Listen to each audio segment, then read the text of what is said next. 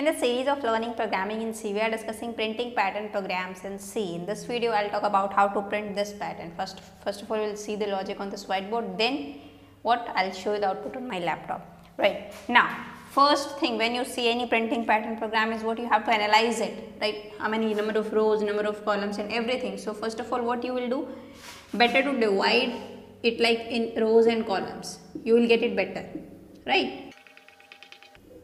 So in this case, how many rows? 5 rows are there, right? And the loop which will handle the rows, one loop would be to handle the rows, that is the variable is I. For this row, I value is 1, 2, 3, 4 and 5. For columns, we have another loop having variable j and these are the columns, right? We have numbered these columns. Now, first loop will be responsible for rows, second loop would be responsible to print these stars, actual stars, right? And third loop would be responsible to print space. See, before first star, in the first line, we have how many spaces? 4 spaces, 1, 2, 3, 4. In second line 3, here we have 2 spaces, here we have 1 space and here we have 0 space, right? It's not space. Right, from here the pattern we are going to start like the pattern. So that is why space from this before this star is 1, 2, 3, 4. It's not space, right? This is known as leading space and this space is known as trailing space. We don't have to print the trailing space, we just have to take care about the leading space, right? So one loop would be to print these spaces, one loop would be responsible to print the stars and one loop would be responsible to take care of these lines, number of rows. 3 loops would be required. So now, what would be the logic? First loop, simply the outer loop would be from I is equal to 1 to less than equal to 5 and I plus plus. That's it. Because lines are 1 to 5 rows we have. Fine. Now, for space, see in the previous video also we have discussed. Let me just draw the condition. When I value is 1, how many spaces? 4. When I value is 2, how many spaces? 3. When I value is 3, 2 spaces. When I value is 4, 1 space and I value is 5, 0 space. Now, what condition you will put for this loop? The loop which would be running for the space. I am taking the variable space only, right? No I, j, k or anything. Space is equal to 1. Now what should be the condition? Space less than equal to. See, when I value is 1, space should be 4, means in first row space should be 4 and after that it's decreasing, right? So what you can put, see number of lines are 5, total number of lines 5. If we subtract this row number from the total number of lines, then we will get it. Means what we can put, number of rows minus I. Number of rows are total number of rows 5 minus, for the first line I value is 1, so you will get 4. For second line I value is 2, you will get 3. For third line I value is 3, 5 minus 3 you will get 2. For fifth line I value is 4, that is 1 and for fifth 5 minus 5 0. It's working. So what condition you can put here? Space is equal to number of rows minus I, right? And we don't have space here, so I am writing here space plus plus. And within this loop we are going to print only space. Now, third loop would be responsible to print these stars, right?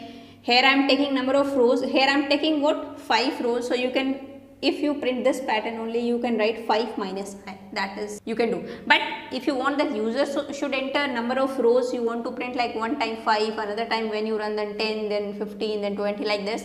Then you can take what? A simple variable and you can enter, you can ask from the user to enter the number of rows he or she want to print. So before that you can just take the value of this variable rows. using printf and scan. See here I am not writing the complete code, I am just writing the logic here. The complete code I will show you on my laptop. Before using this I, space and rows, you have to declare these variables, right? So that is why here also we are not doing any hard coding, right? So we are not taking 5, we can put here I less than equal to rows, whatever number of rows user want to enter. Till then the outer loop should run, right? And I plus plus.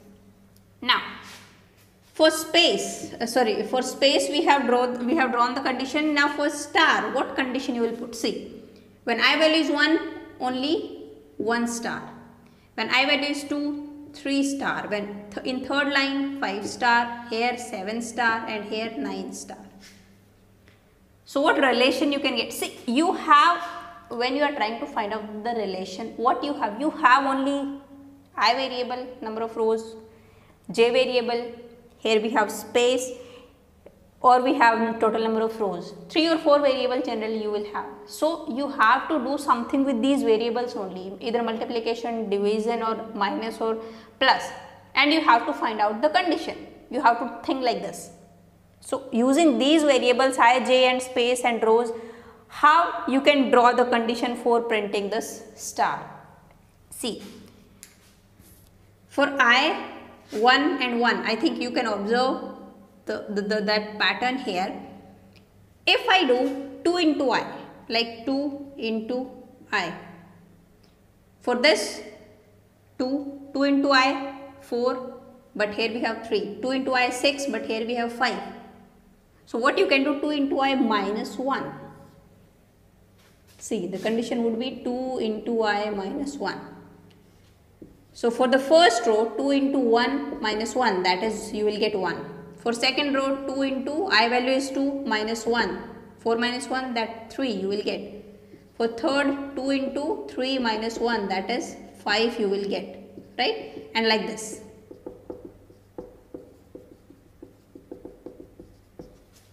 I hope you can relate this thing. You can now find out the condition. So this should be the condition for printing the star. So what you can write here, for printing star, for the third loop I am taking a variable j is equal to 1 and j should be less than equal to 2 into I minus 1 and j plus plus, right? And within this for loop, what you can print? Simply star. No space after star like in previous video. And in outer loop, what you have to print? Slash n. And that's it. Right? Now, just see the working of this program. See, it will ask from the user, first of all, enter number of rows. Suppose I am entering number of rows 5. So now I is equal to 1. First of all, I would be initialized with 1. 1 less than equal to 5. Yes, condition true, we will enter into this loop. Now space would be initialized with 1. Space is 1 less than equal to. Now rows minus 5. Rows are 5. 5 minus I value is 1, that is 4. Yes, condition true, we will enter here and space would be printed. Now space plus plus, that is 2. Now 2 less than 4, yes, condition true, again space would be printed. Now space plus plus 3. Now 3 less than 4, yes, again space would be printed. Now 4. Yes, 4 less than 4, again space would be printed. Now 5. Is 5 less than equal to 4? No. Out of this loop, after this loop we have another loop. So now j would be initialized with 1. J less than equal to this. 1 less than equal to. Now 2 into I value is 1. 2 into I minus 1, that would be 2 into 1 minus 1, that is 1. 1 less than equal to 1, yes, condition true. Now we will enter here and now star should be printed. Right? J plus plus, j is 2. 2 less than equal to 1, no, condition is not true. Exit from this loop, we have slash n. Now control would be in the next line. Now I plus plus. Check the condition again. 2 less than equal to 5, yes, condition true. Again enter into this loop. Now again space would be initialized with 1, right? Sorry. Now 1 less than equal to. Number of rows are 5 minus, now I value is 2. 5 minus 2, that is 3. Now here we have 3. Right? Yes, condition true, space would be printed. Space plus plus 2, again condition true, space would be printed. space plus plus 3, again condition true, space would be printed. Space plus plus 4, condition is not true, exit from the loop. Now again j would be initialized with 1. Now again check 1 less than equal to 2 into I minus 1. Now calculate 2 into I value is now 2. 2 into 2, 4 minus 1, that is 3. Right? Yes, condition true, star would be printed. J plus plus j is 2 now. 2 less than equal to 3. Yes, condition true, again star would be printed. J plus plus 3. 3 less than equal to 3. Yes, condition true, again star would be printed. J4. Now condition is not true. Now exit from this and slash n. Now in next line. Right? I hope now no need to dry run the complete program. Right? I mean till what? I value would be 3, then 4, then 5. Till then this pattern will be printed when I value becomes 6. 6 less than equal to number of rows 5. Condition is not true, exit from the loop. I hope no need to dry run the complete code. You got it, right? You can dry run these 3 lines, you can dry run yourself. Fine. Now let me show you the output. So now let me create another file for this named pattern 8.c. Right? First of all, header files, then we will write the main function and we declare the variables we use during our program. Okay, 4. Now the first loop, outer loop would be for number of rows, total number of rows. So I less than equal to number of rows. But before that you just have to take the input from the user, right?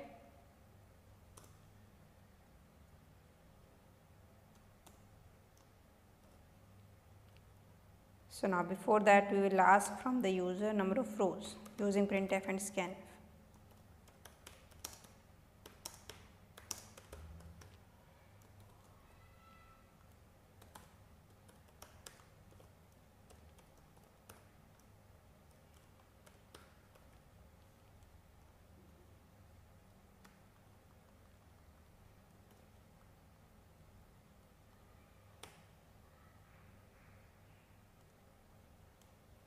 And now within this for loop we will print, we will take what? Another for loop. This is for space. Now space is equal to 1 and space should be less than equal to what is the condition? Rows minus I, right? And space plus plus. Now here what? We will print space only. And that's it for this. Now another for loop, j is equal to 1, that is to print star, and j less than equal to what condition we will put? 2 into I minus 1, right? And now j plus plus, and within this we will print star. And now again in the outer loop we will print what? One more thing, that is slash n. Now let me run this program.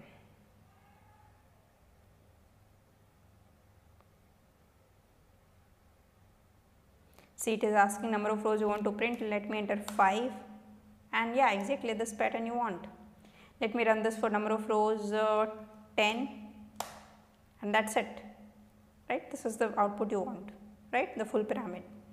So I hope you got how to print this pattern. That's it for this video. Now I'll see you in the next video with a new pattern. Till then, bye bye. Take care.